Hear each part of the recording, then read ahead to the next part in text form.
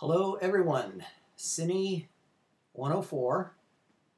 This is class 3 for the full semester version of the class. And if you're in the Saturday class, this is Saturday class 2, and this is the class we'd have in the morning before lunch. Okay, today we are going to get into stages of the genre film and look at some really cool stuff from Bride of Frankenstein and The Shining and Psycho and Young Frankenstein. Really cool stuff. All right, here we go.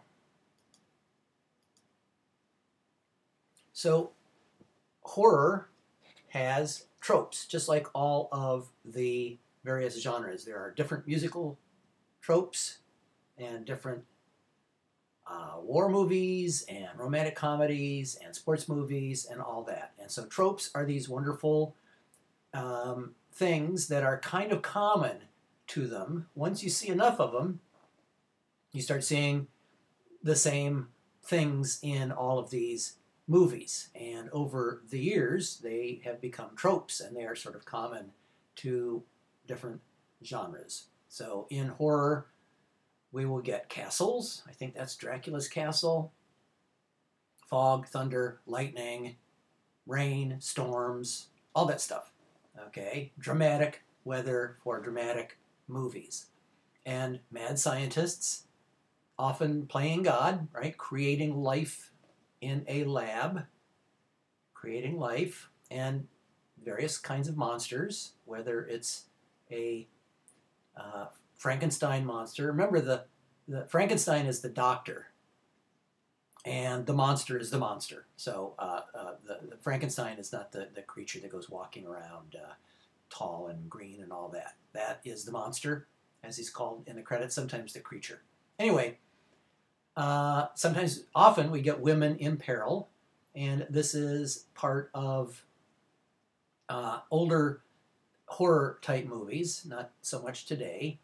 And before you start thinking that all old movies are, pre-woke and it's, women and all that can't take care of themselves and everything, it's really specific to the genre of horror. Women in film noir and women in screwball comedies are very capable and very smart, and often they're smarter than the men and don't need any help whatsoever.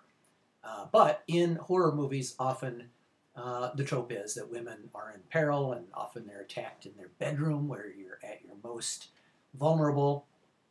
So that is, those are part of the tropes. And so we're going to look at 3 stages of the genre film, and the genre we're going to pick is horror. And so the first stage is classic, or the classic stage. And our example is The Bride of Frankenstein. It's the sequel to Frankenstein that came out in 1931. I think it's a better movie. It has a bigger budget, all of the same people, Boris Karloff as the monster, and the same director, James Whale, fantastic director, bigger budget, bigger sets, all of that, fantastic movie. And so it is the sequel to the original Frankenstein movie. And the original Frankenstein movie was written by 18 or 19-year-old Mary Shelley. So that's pretty cool right there. Written by a very young woman in 1818, which is a little over 200 years ago. And she was vacationing in Switzerland with her husband, the very famous poet, more famous than she was at the time, Percy Bysshe Shelley. And they had a friend, George Gordon, Lord Byron, and they were sort of the deviant rock stars of the era. If you pick David Bowie and Mick Jagger or whatever, with the best parties and drugs and sex and all that kind of stuff. They were kind of the rock stars of the era. And the Shelleys were vacationing in Switzerland with Byron, and they were sitting around telling ghost stories. And Mary told a version of this, and her famous husband and their famous friend, Lord Byron, the poet, said, "That's pretty good. Why don't you write that down?" And so eventually she did, and it was popular way back in the early 1800s, and it was performed as a play for a while. So when movies came into being, it was a real natural to turn into a film. And in the film, we will see, if you look at the clips that I have links to, lots of nice clips. The creation scene is wonderful in the lab. And there's a great scene of the monster and a blind man. And of course, that's a trope. Blind and children aren't naturally afraid of hideous creatures like like our poor creature here. And so he doesn't know. He doesn't know to be afraid. He's blind. And later on, when we get to the third stage of the parody, in Young Frankenstein, we'll see a take on that from Mel Brooks. So I like to look at the same scene in both of those films. It's very, very cool. Wonderful lab. This is a beautiful movie. Really best in black and white. I don't want to see this movie in color. It's so perfect, especially the creation scene. We're going to see that wonderful lighting that comes from underneath, casting all the shadows sort of up people's faces, the nose shadow and all that stuff, brow and everything going up the faces of the scientists in the wrong direction. Wonderful stuff. And we will see the hunchback Igor and lots of wonderful stuff, right? The giant lab. The set must go up 50 or 60 feet. It's a beautiful set that they built for Bride of Frankenstein. And some of the stuff was used in Young Frankenstein. Apparently they had some of the lab stuff, equipment, generators and things like that in storage. And so when we see clips of this film, it's kind of this age where it's not exactly 1818 and it's not exactly 1935. We see torches and things for light, which is before Edison's light bulb and all of that. But we're going to see all sorts of weird generators and things like that that would have been from 1935, and the doctors are wearing lab coats and ties and all that sort of thing. So it's kind of 1800s and kind of 1900s, and that's okay. That's just Hollywood time, really. And that wonderful bride right there on the left, played by Elsa Lancaster, and that great sort of almost like a lightning bolt of white hair going up the side of her head. They had to put some wire netting and stuff under her hair there to get her hair to go up Marge Simpson style so high. It's really wonderful. So lots of wonderful tropes will be made or created for the first time in Bride of Frankenstein and Frankenstein, and other of those great movies of the 1930s, like Dracula and The Mummy and The Invisible Man and so on. So that's classic horror, but I don't want you to think that classic means old, because there are still classic movies today. There, classic war movies like Saving Private Ryan. There are plenty of classic movies today. So classic doesn't necessarily mean old. It's just a style. All of the parts are there, and we still have classic romantic comedy, classic war movies, and things like that today. So don't think necessarily that classic automatically means old. And in fact, some genres are being born. We don't really have much in the way of superhero movies, really, until we get to the 1970s with Superman. So the whole idea of a superhero movie isn't even around in the 20s or 30s or 40s or 50s. And there are some magical type movies like Groundhog Day and Big and things like that, and they don't really come around until the 80s and 90s. So those are kind of another new genre, right? And they would still be classic. A movie like Groundhog Day or Big or something like that. Splash would be very much part of that sort of magical. There's another word for it, but magical's part of it. And it's kind of a new genre. They didn't really have too many of those before. So classic doesn't necessarily mean old, but really fantastic stuff. And as a side point, the monster in Frankenstein, played by Boris Karloff, and Tarzan in the Tarzan movies, and they did some fantastic ones in the 1930s. And on the right, that's Johnny Weissmuller as Tarzan. He's all lean and shaved and everything. He was an Olympic swimmer, so lots of scenes and so on in the water. But anyway, in the books that they were based on, the monster and Tarzan speak a lot and quite well. The monster in the books, just the book, he hides out in a house, sort of like a shed, like a garage, but not really a garage, but he sort of hides out and he listens in on a family and picks up language, and he sneaks in and steals books and things like that, and sort of learns to speak, and he talks and talks and talks about the meaning of life and philosophy and all sorts of good stuff.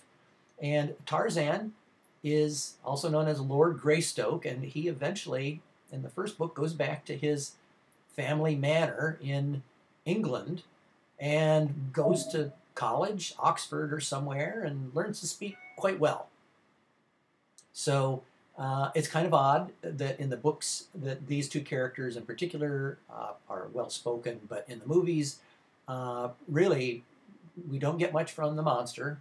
Fire, bad, things like that. Friend, good. Very limited vocabulary in Bride of Frankenstein. And Tarzan, also, me, Tarzan, you, Jane. Very, very limited speaking in the films from the 1930s.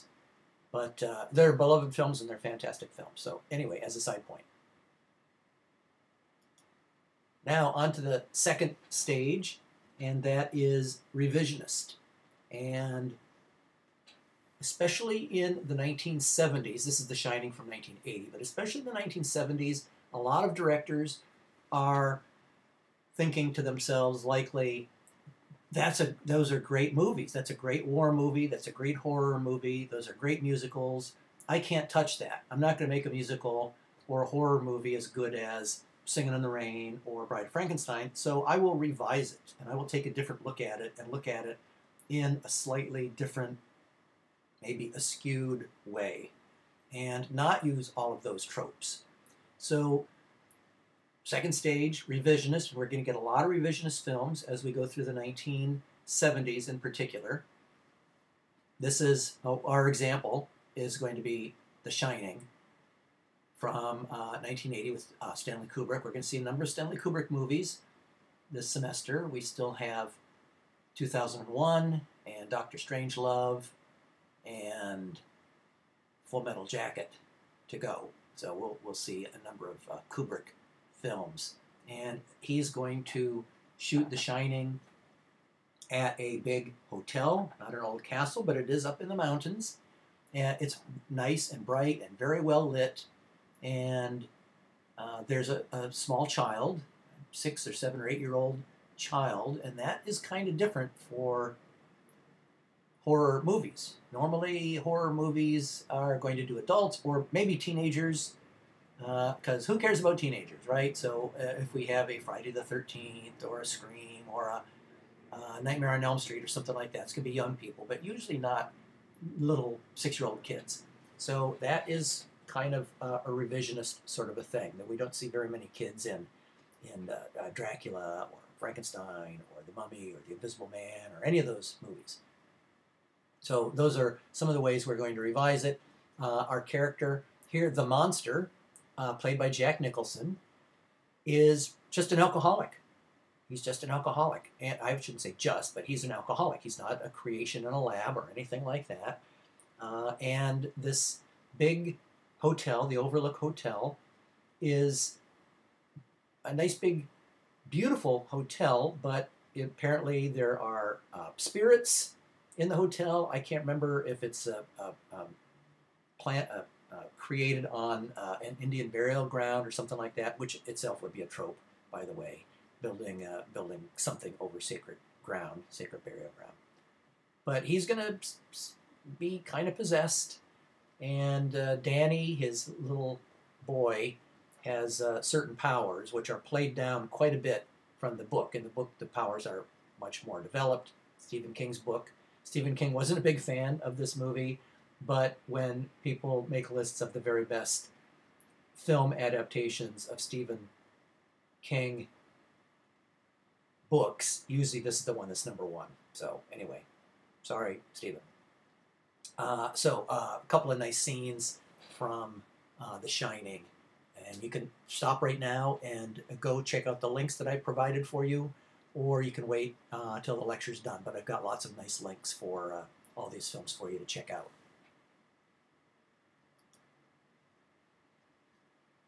So this is also referenced in the Steven Spielberg film Ready Player One. So if you've seen that movie, you might see some scenes in there that after watching the movie, then watching Ready Player One, you might recognize.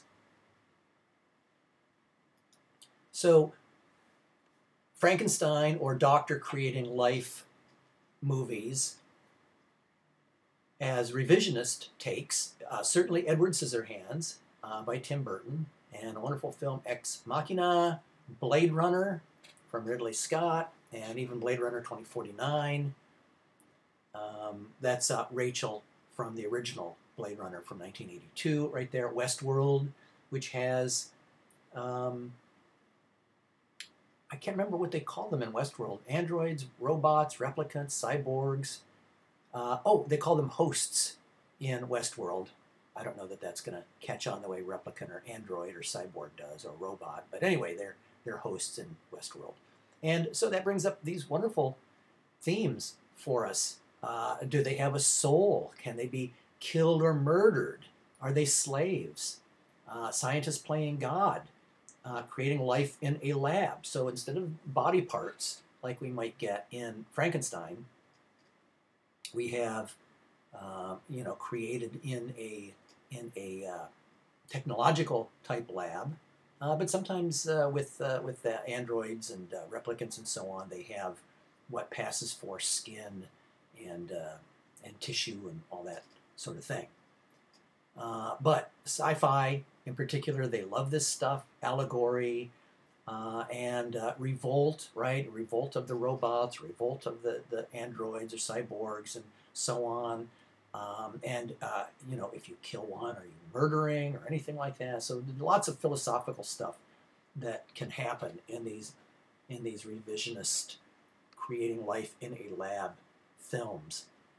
And there's a lot of great ones, including Blade Runner for sure. We are going to look at Blade Runner when we get up into the 1980s. Then our third stage is the parody. The third stage of horror. Well, the third stage of the genre film, whether it's horror, whether it's musical, or whether it's a war movie or sports movie or whatever, would be parody. This is Young Frankenstein from 1974, directed by Mel Brooks. And Mel was really the master of the parody. He also did a fantastic parody of Westerns called Blazing Saddles. He did High Anxiety, which is a wonderful take on Hitchcock movies. And High Anxiety, taking off from Vertigo. Okay, when you're Vertigo, you're scared of heights. So High Anxiety, Spaceballs, which is a parody of Star Wars movies. Robin Hood, Men in Tights are the best ones, especially Blazing Saddles. Blazing Saddles is fantastic, and Young Frankenstein. Those are really fantastic. And so we will see a scene of creation in the lab with Gene Wilder there and Terry Garr and Marty Feldman and Peter Boyle as the creature or the monster, and a wonderful scene with Gene Hackman as the blind man, and that's fun to watch after you've watched the basically that same scene in Bride of Frankenstein with I don't know who the actor was playing the blind man. Anyway, it will be much funnier after that, and then.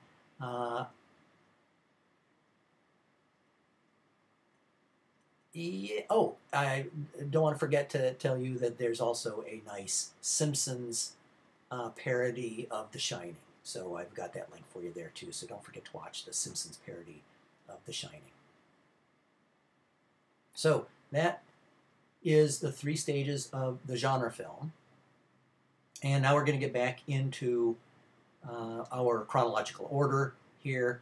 We left off somewhere in the 1950s. With movies like Rub Without a Cause and so on. So we're going to go back to the 50s, early 60s, and visit the master of suspense, Alfred Hitchcock. And Hitchcock personifies the auteur. That's a theory. I think we talked about that in class number 1. And it's just the French word for author, but the part of this school of thought goes that some directors, not all, but some directors are the author of the film. In the studio, the height of the studio system days, it would have been the studio that was mainly responsible for the look of the film and who was in it and all of that and how it was put together. But there are a few directors in the 30s and 40s. There would be a few directors like Busby Berkeley or Preston Sturgis or John Ford or Frank Capra. But really, in the early part, the studio system days, it was really the producers in the studios that determined the look of a film. But now as we get into the 60s with Alfred Hitchcock, and for sure more recently with Francis Coppola and Steven Spielberg and Quentin Tarantino and Wes Anderson and all of that. So Hitchcock, the master of suspense. Now he didn't really do much horror. That's his most famous film, is Psycho, but he was mostly about suspense. So Psycho was a little bit of a different kind of a film for him. And The Birds is kind of horror too, but mostly he was doing suspenseful things, not really horrific type movies. And he and Walt Disney were among the very few in Hollywood who really embraced early 1950s TV.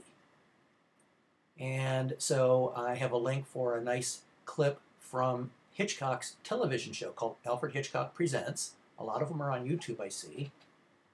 And he hosted the show and directed a few of them. Not too many, but he was mostly doing features, but he directed a few of them. But he came into Americans' households once a week. Very funny, very droll, dry sense of humor.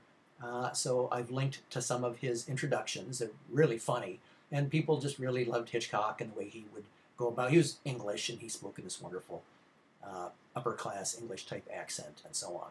So you get a chance to see a little bit of Alfred Hitchcock in his TV persona, but he was very early in branding his own films, right? So the master of suspense, and it would be Alfred Hitchcock's Psycho, Alfred Hitchcock's The Birds, Alfred Hitchcock's Vertigo and Rear Window, right? So he really got his name right up there. He was very smart in that way, a pretty good businessman, and he really had the Hitchcock brand. He actually had a magazine, Alfred Hitchcock Mystery Magazine, and a few other things. So he was pretty good at all that.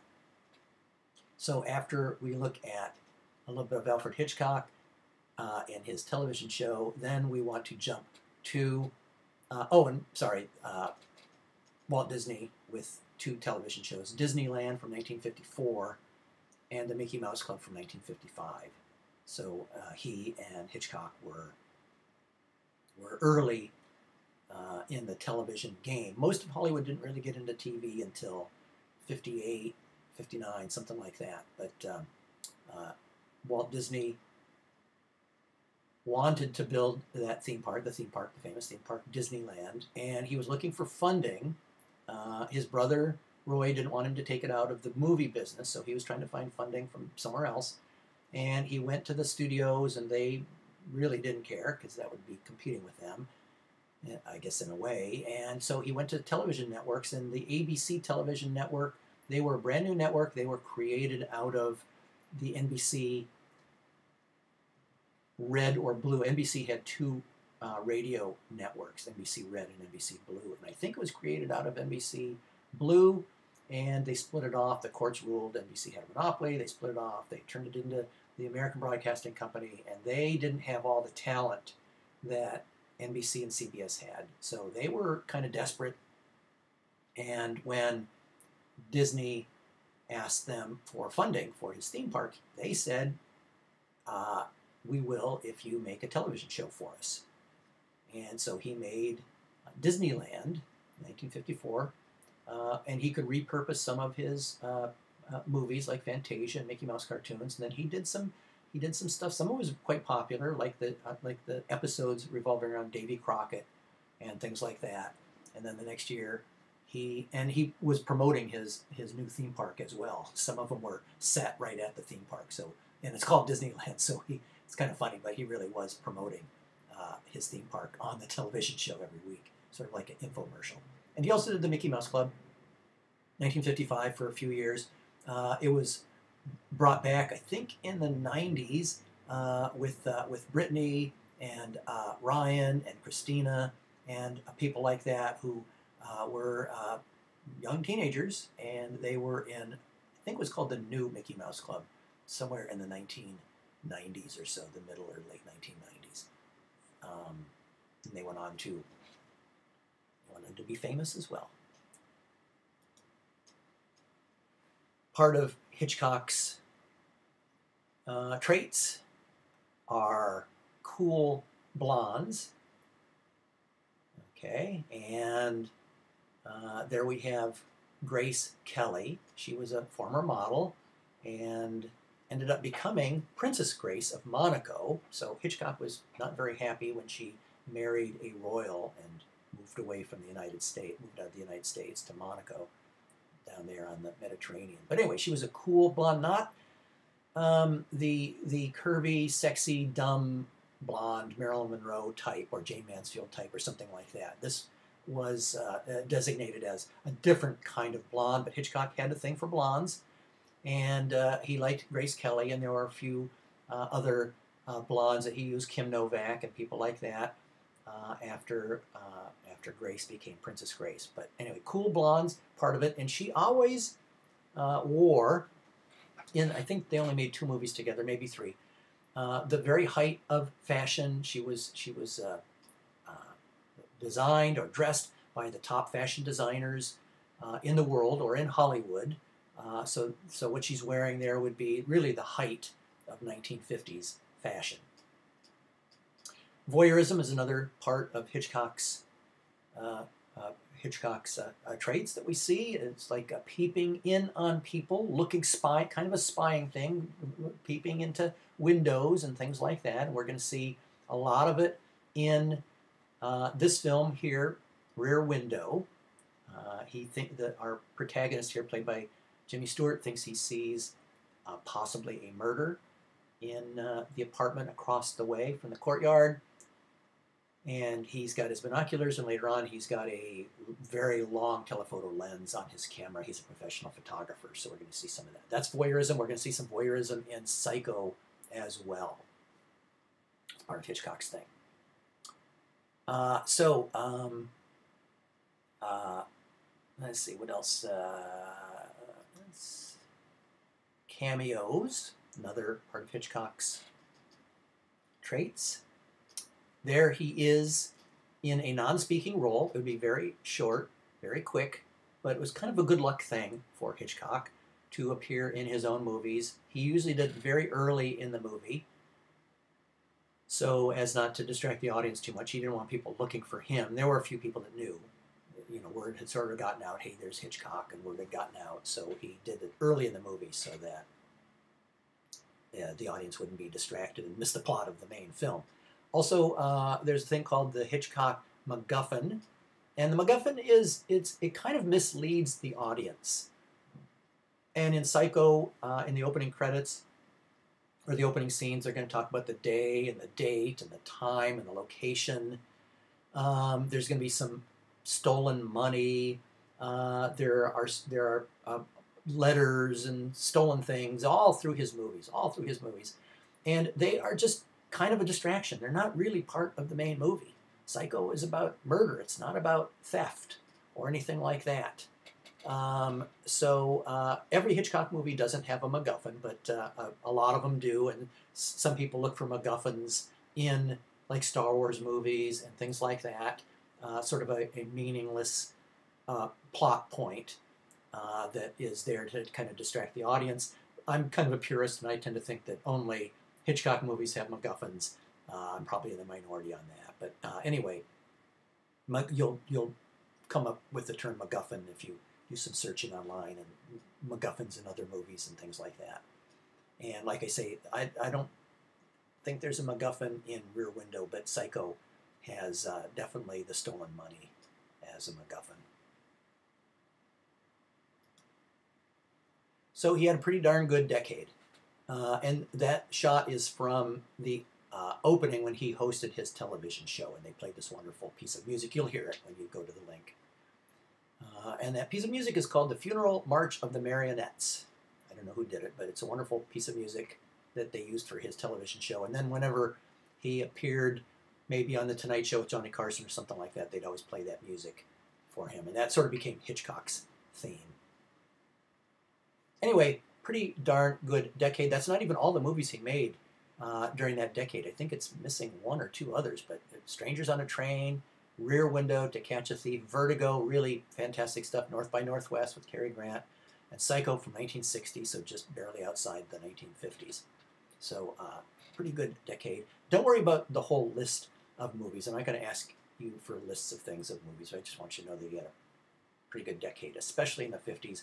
But he was making movies in the late 20s and all the way up to the 1970s. I don't know if he got into the 1980s or not. I can't remember. But he had a 50-year career making movies. Much like Spielberg and Scorsese, actually, who began in the 70s and are making movies still today. So that's a 50-year career that Hitchcock has. Kind of rare, but we've got those two that are honing in on a 50-year career. Fantastic for them. All right, so let's get into Rear Window, 1954. We get the voyeurism, we get the cool blonde, we get a non-heroic, obsessive protagonist, sort of the wrong man, and Hitchcock liked to have often, not always, often regular, ordinary type people, not spies or cops or heroic people, but people that are maybe they are mistaken, the wrong man, mistaken identity. And then he's even got a movie called The Wrong Man. But that was part of his thing. And here, this guy here, played by Jimmy Stewart, he's just a photographer. He's just a photographer, and he thinks he sees a murder in, and we can kind of see right here, these would be the windows across the courtyard. There are other apartments and things. And the opening scene, I have a link to it. The opening scene is fantastic. And we see so much presented non-verbally. And Hitchcock was really good with the art of cinema, really, the art of cinema. Instead of, what they tell you in cinema is show, don't tell. Show, don't tell. And so instead of saying, how hot is it? Boy, it's really hot. Oh my gosh, how'd you break your leg? Right? Instead of just going through all that stuff, Hitchcock shows us. He shows us that it's hot. He pans across the courtyard. We see a thermometer. We see the beads of sweat on his brow. We see a cast on his leg. And we even to his name here, L.B. Jeffries and things like that. And then the camera pans across. You'll see it. There's a nice link to it. You'll see that we see some cameras. There's a broken camera, and then we see a picture of a car careening toward the camera. So clearly he was too far into the race, right? Trying to shoot. He got hit by a car. His camera got all busted up, but he got a pretty good photo out of it. And then we see a negative of a woman, and then the camera pans across. We see that same photo as a positive on a magazine cover of a beautiful woman who happens to be Grace Kelly. So we've told a lot non-verbally, right? We've told a lot non-verbally that he is an adventurous camera man who shoots photos for magazines and things, and has broken his leg and all of that. And we see the whole courtyard down below, and we see kind of these little stories that are going on. There are a number of peripheral stories, and we don't see television, even though it's 1954. We're not going to see any televisions in anybody's apartment, nobody's apartment in this film. Certainly not our main character's apartment. No televisions or anything like that. So he's sort of just looking out across the courtyard, and Channel 1 has a pretty girl in it, and Channel 2 has a musical composer in it, and Channel 3 has another woman who goes on a series of dates. He names them all Miss Torso and Miss Lonely Hearts, and so on and so forth. So they're all sort of peripheral stories that we see to sort of fill out our story. And in one apartment, there is a man and there is a woman, and we see her through the window in bed, and often haranguing the man. I need this, I need that. We can't hear the words, but I need this and I need that, and so on. And then the blinds are drawn. It's a rainy night, and the man across the way goes out at 2 a.m., something like that, with a large suitcase, and he comes back about 45 minutes later, and then the window is never open again, and we never see the sick woman in bed. Now, it could be a coincidence, or maybe she left to visit or something, someone else. But our protagonist here, played by Jimmy Stewart, is pretty sure that a murder has taken place, and he's going to try and convince his therapist, who comes in to help him with his recovery from his accident, and his girlfriend, and his editor, that there must have been a murder. Okay, so is he paranoid or obsessive, or has there really been a murder? And of course, it wouldn't be much of a movie if there weren't. But it was remade recently, I don't know, maybe 10 years ago, with Shia LaBeouf as Disturbia. He has an ankle bracelet, I believe, and he's been causing trouble in school, so he's a high school kid, and he is in his upstairs bedroom, and he thinks he sees a murder as well. So that's been redone as Disturbia. You can watch that for extra credit. Great stuff. I love that movie. And so the big one, Psycho, based on a real life event that happened in Wisconsin back in the 1940s. A man named Ed Gein, Gein, if you're interested, killed some people and skinned them and made things out of their skins and things. And that is going to become the inspiration for not only Psycho, but Texas Chainsaw Massacre and Silence of the Lambs, and a few other movies, including one made about Ed Gein. So it was fictionalized in a book called Psycho, and somebody showed it to Hitchcock. He thought, wouldn't it be nice for a good director like me, basically is what he's thinking, a good director to take on this rather trashy, low-class subject matter. And Stanley Kubrick basically did the same thing with 2001, because sci-fi wasn't really very well thought of or very well regarded when he decided to do 2001 in 1964. It took him 3 years. It came out in 68. But basically, Kubrick was thinking the same thing. And then a few years later, The Exorcist was made into a film. And again, a horror movie, a lot of sort of trashy horror-type movies and things, but not given a big budget, and with a good director and good special effects and all that. So every once in a while, a top-notch director will take on the reins. And I suppose you could argue that maybe Christopher Nolan, doing a superhero movie, is doing the same thing with Batman.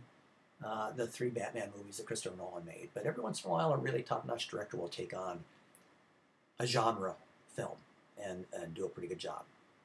So back to Hitchcock.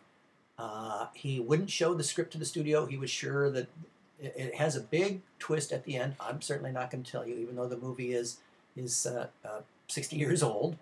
So no spoilers from me. And there's a big reveal toward the end of the movie, and he knew that people would blab, blab, blab all about it if producers and studio people and secretaries and all those people got a hold of the script, and accounting people and budget people and all that, producers and so on. So he wouldn't show anybody the script, and so the studio got a little bit nervous about all that, and they weren't going to put up a whole lot of money for that. And so he mortgaged his house, or took out a second mortgage on his house, and put up the money himself. He made it in black and white. Partly it was saving money, but mainly because there would be a fair amount of blood in the movie going down drains and whatnot. So Hitchcock made an awful lot of money from Psycho. It was one of the very top grossing movies, if not the top grossing movie in 1960. So Hitchcock did quite well for Psycho. And as we see, music as a weapon, we're going to have a real shrieking violin during the horrific shower murder scene with poor Janet Leigh. Hitchcock originally was just going to have stabbing sounds and screams, but no music. And the man, Bernard Herrmann, who was doing the music for the movie, dropped it in. Wasn't told to do so by Hitchcock, but he dropped it in, and Hitchcock saw it and said, "Oh, that's fantastic, that's fantastic." He was smart enough to know when somebody else came up with a better idea, but he wasn't planning on music. So we get music, shrieking violin type music. Now, the star, Janet Leigh, you probably don't know her, but she was a star of the movie. Certainly it wasn't Tony Perkins or anybody else, Martin Balsam, or John Gavin, right? None of those, or Vera Miles. Oh, I got all the names. I'm kind of surprised I named off everybody. Anyway, none of them were the stars of Janet Leigh's caliber, and she is going to get killed 43 minutes into the film, or thereabouts, in the shower. And that was pretty shocking. Not just getting stabbed in the shower, but being killed at the kind of the first third of the movie. That's pretty early in the movie. And so back then, a number of people would go to a movie maybe 15 or 20 or 30 minutes late, and it was the practice back then for theater owners to start the next movie maybe 15 minutes after the first one got out. So, you know, if you wanted to, you could just sort of sit, maybe go to the restroom, maybe get some candy or something like that, and wait maybe 15 minutes, and the movie would start over again. And he didn't want people doing that because there was the ending and the shocking ending and all that, and the big reveal. So, and if they came in late, then they barely see the actress at all, and they'd probably be really frustrated. Oh, it's a stupid movie. The star of the movie got killed, in a few minutes. So he came up with this brilliant, I'm not sure it was him, but somebody came up with this brilliant plan. No entering the theater after the film started. Okay, so the manager of this theater has been instructed at the risk of his life not to admit to the theater any persons after the picture starts. Any spurious attempts to enter by side doors, fire escapes, or ventilating shafts will be met by force. I like that, ventilating shafts. Okay, very nice.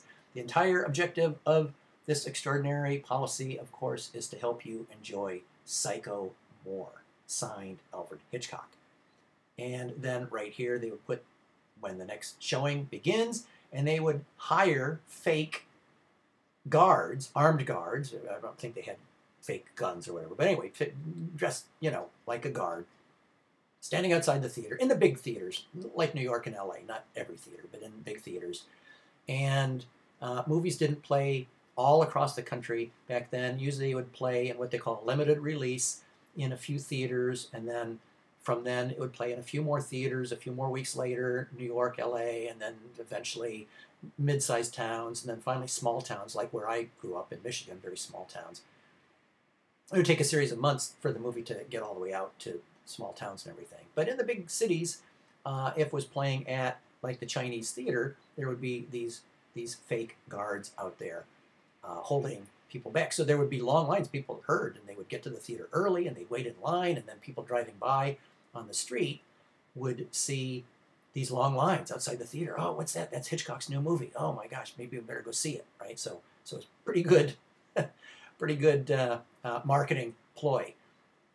There were other odd marketing ploys in the 1960s. There was a guy they called the poor man's Hitchcock. His name was William Castle. And you might check him out. He's very funny. He had a movie called The Tingler, which is this fear, like it comes out of your spine or something. I can't remember exactly what, but it sort of crawls around. It looks like a spine on legs or something like that, and it would crawl around. And in the movie, it gets loose and it goes into a projection booth in a theater in the movie, right? So it's sort of a movie within the movie, and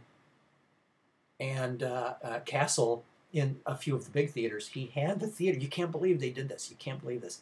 You won't believe this. They wired seats with electricity. And then when the Tingler gets loose in the theater, they would jolt people in the audience. And they would jump and scream. They'd jump up and scream. I can't believe they did that, right? And I don't know how they tested the voltage or whatever. But anyway, they did that. It's well documented. They did that for the Tingler and a few other movies. Some movies, they had a nurse and they had an ambulance parked outside of the theater, and you'd have to sign a release that you won't sue the theater if you suffered a heart attack or something like that. So there were lots of fun ways of promoting movies back then. I don't know how many were William Castle and other ones like that, but you'd actually have to sign, I won't sue the theater. I won't sue the theater if I get a heart attack. And they'd have nurses, I don't know, with stethoscopes and whatnot in there. Always, actresses and so on. So anyway, I don't know, maybe Hitchcock started all that stuff, but the wonderful guard and so on out front. So the famous shower scene has, depending on where you start counting, 100 or so edits or cuts, right? That's what they're called, it cuts. Took about a week to film just that shower sequence. And Hitchcock has not just violence, but there's a fair amount of sex.